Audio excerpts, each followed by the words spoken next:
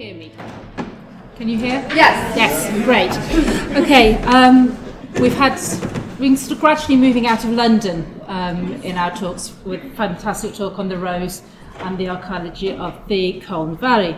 I want to have a look at what was happening on, as I do in my research, around the frontiers of imperial Rome at forts and fortresses, and in particular the households of the officers of auxiliary units. And when I say households, I mean the enslaved men and women, the wives, the children, as well as the nuclear family members. Right, so where were they? This. So we have the people I'm talking about lived in places as far flung as Volubilis in Morocco, up at Hadrian's Wall, and along the German lemurs. The key point and the kind of connecting factor to them all was that they were all on the frontiers. Now, just as we have great archaeology coming up on the foreshore, the archaeological finds have the potential to be very disruptive to what we think we know about them. These people have been of interest to antiquarians, to politicians, to archaeologists, to literary researchers for a few hundred years. And in fact, this is picture here is by Rembrandt of The Conspiracy of Batavians by Claudius Civilis, 17th century.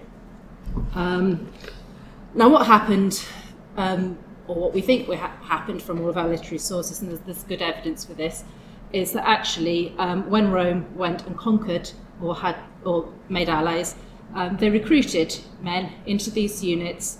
The soldiers were not Roman citizens, but their officers were. So they've got this sort of identity of both being Romans and not Romans.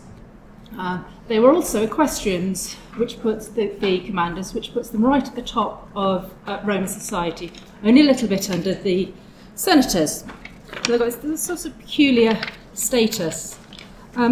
They don't feature much in the literary stories by elite Romans, though, tended to be written by Rome. And when they are named, as Civilis was in both Tacitus's history and his Germania, it's sort of embellished, and it tends to focus on the sort of non-Romanness of these men.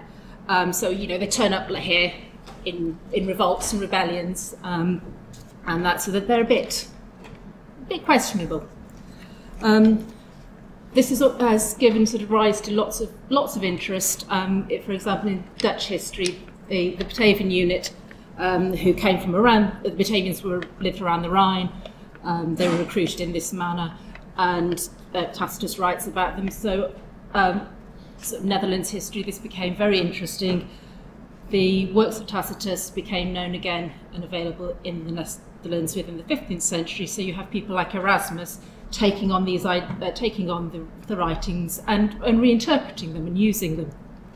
If you're interested in this, there's a very good website on UCL about the history and about how these were mythologized and the significance of them to Dutch history.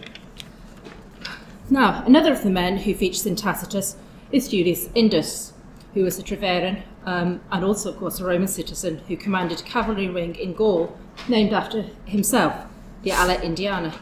And we do have some archaeology here because his daughter, Julia Picata, put up a funerary monument here in London.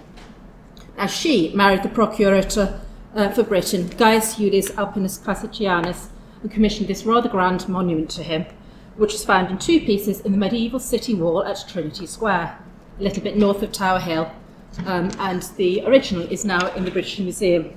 This is a copy. The stone had been reused, so we don't know what structure it was originally from.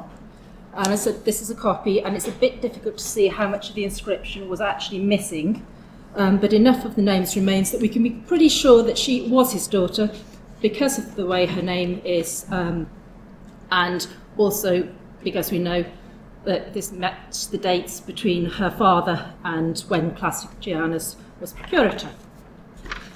As you can see, the monument is huge, the letter carving is of good quality, so Julia looks like she's a woman who's had quite a lot of money, and she was intending to make an impact. And if you actually notice, the lettering of her own name is about the same size as that of her husband. She's making her mark. that's about all we can say of her. Her husband might have had a son who was involved in the Batavian revolt. There was a Treverian commander named Tacitus as Alpinus Montanus. We don't know who his mother was. We don't know who Julia's mother was, where she was born, how she came to be in London. And that's as far as we can take her story. I think as frogs, we're fairly used to having more questions than our evidence can answer. We've got lots of missing timbers and things that we'd like to find in the archives but aren't there. And so this kind of comes up all the time in my research, because what I'm actually looking for is in material rains for people who it's difficult to trace.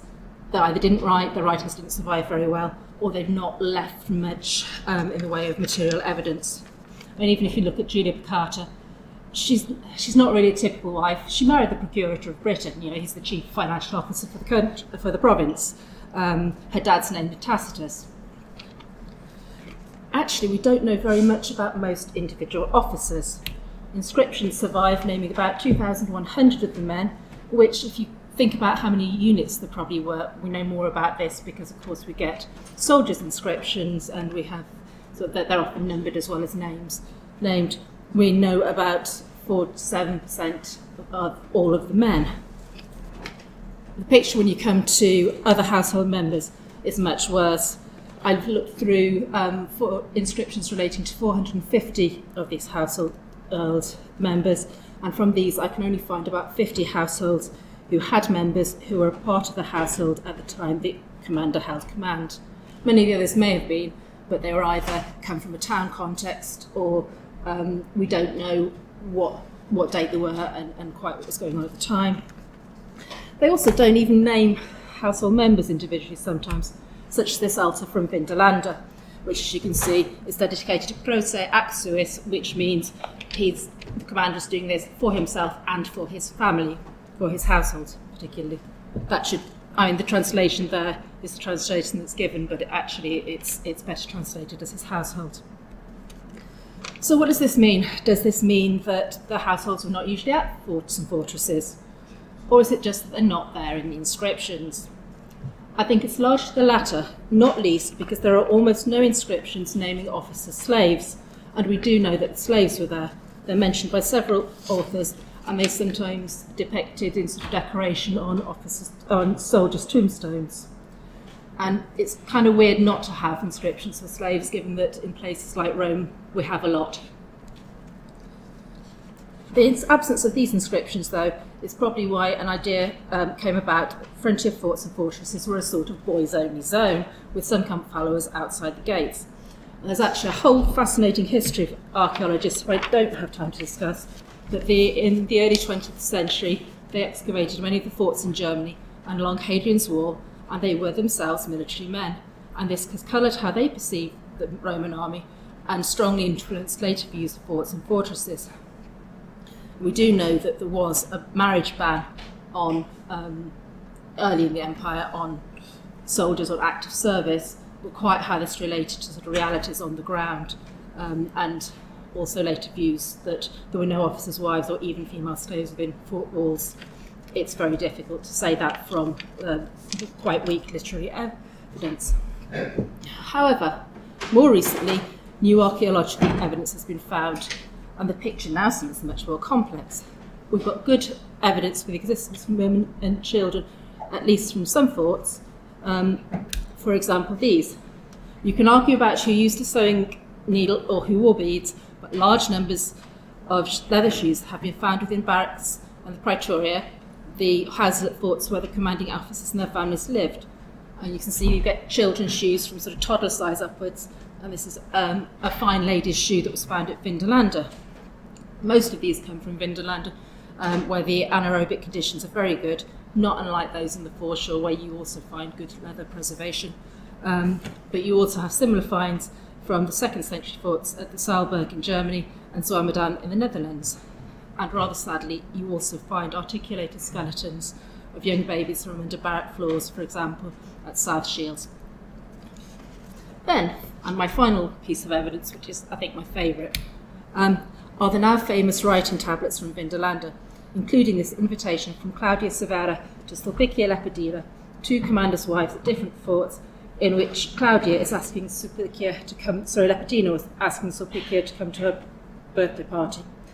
This is written in two different hands, one of which will be that of the scribe, but the other is Sulpicia's own. And you can see this here. This is the sign-off, where she writes, "I should expect you, sister, farewell, sister, my dear soul, as I hope to prosper and hail," or some Latin that more or less says that. And that's, so we've got, as far as we can tell, this is the oldest handwriting in Latin by a woman. And there may be some of the ostraca and that, because it's very difficult to date exactly and precisely many of these types of evidence. Sulpicia features in 10 tablets, either as a mention or that she writes, and two in particular give some idea of relationships within the fort and within perhaps the fort community around the fort.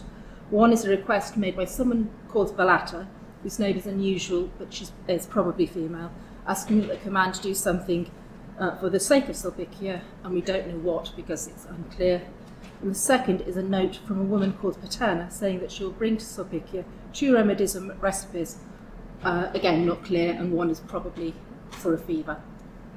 So, what have I found so far in my research looking at this rather disparate source material? Wish there were more inscriptions for household members that come from forts and fortresses. It's tricky to explain why there isn't. About half of our evidence for the women is funerary, and we think that officers had typically 1 3-year posting. So if the officers survived the postings, they were likely to, and their wife did, or their wife is likely to, and if the women received commemorations, which they didn't always, I would expect to find that those commemorations were in towns where you can't actually tell whether or not the wives went with them to the fort, or whether they were married to somebody else while they were there, which is another possibility. So I think looking at who commemorates commanders at the frontier may be my next step in answering this question. The other half of the inscriptions, which aren't, well, it's also more usual for a husband as a commander to put up inscriptions due to the nature of his job. So we know a lot more about the commanders themselves, although, as I've said, still not a lot, than others in the household.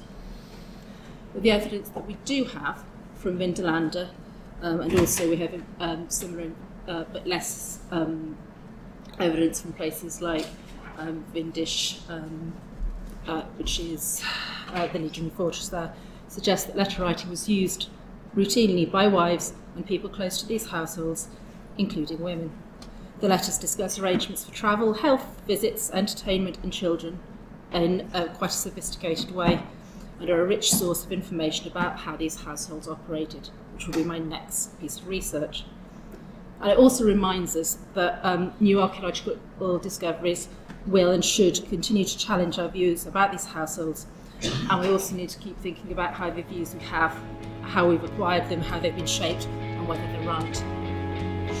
Thank you.